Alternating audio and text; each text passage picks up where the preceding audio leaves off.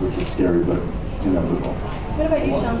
Yeah, I was really young. I really loved television.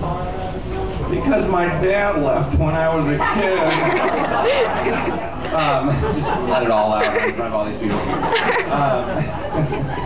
No, I watched television a lot and was influenced by that, and then movies subsequently. But I always hung out in the theater in high school, and used to cut class and hang out with all my friends, and literally just go backstage and do stupid things like scenes and just have fun in the theater. And I think you kind of, like you said, it's something that you know so early on. Like, if you're in it this long, you had to have known early on. Don't you think? Not me. Oh, really?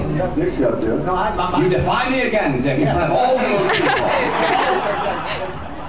No, me, I studied dance at 19, and singing in the early 20s, without ever thinking about going to just never crossed my mind to dance, to sing. I studied.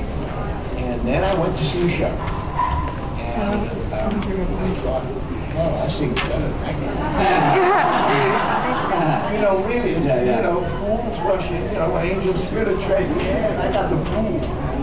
So I went up back after the show. I went backstage and I said, how do you get in this? The guy said, you must be from Germany.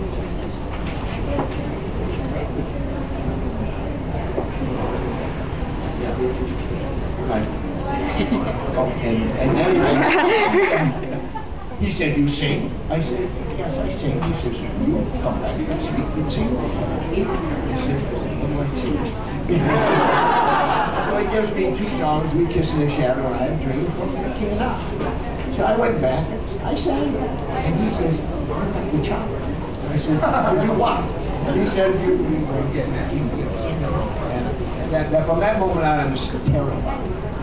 But I did it, and I loved it, and nobody's been able to get me off that stage.